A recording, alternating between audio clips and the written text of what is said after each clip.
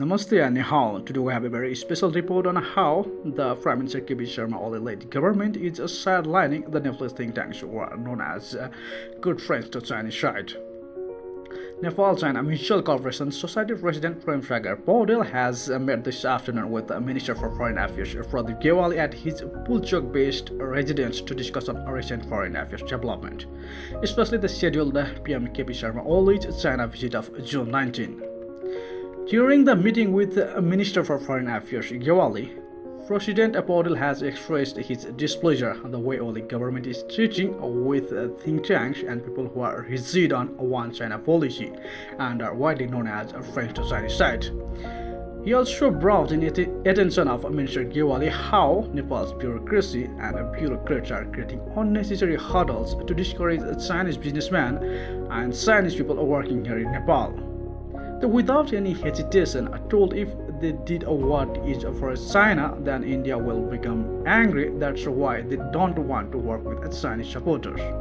And Poudel has expressed anger and regret regarding the issue that the government did not interest for not supporting and developing relations with China about Budi Gandaki project, Kerung Kathmandu Pokhara, and Lumbini railway line confined to Kathmandu only. Metro rail in Kathmandu Valley is studied several times by Chinese company. In the meeting, Poudel also informed Minister Gyawali that, unlike the previous ones, his government wants to limit the existence of Nepal-China friendship organizations by not registering such kind of organizations or denying to renew the existing ones. On the contrary, there is no such administrative hurdles for organizations which wants to boost Nepal's relation with India and any other countries. He also requested Minister Gyawali from now onwards let all the government show same respect to all organizations of such nature regardless of their orientation. He also suggested that the purpose of friendship organizations is totally different from the non-governmental organizations, that's NGOs. It's not fair to put both of them in the same basket and guide them by the same policy.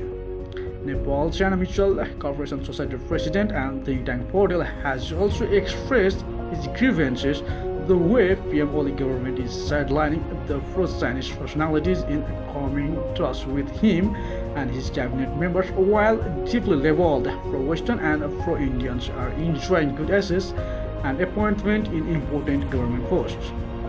The vast lens this government is using to seek China-friendly people has really hurt me from inside, Poudel added.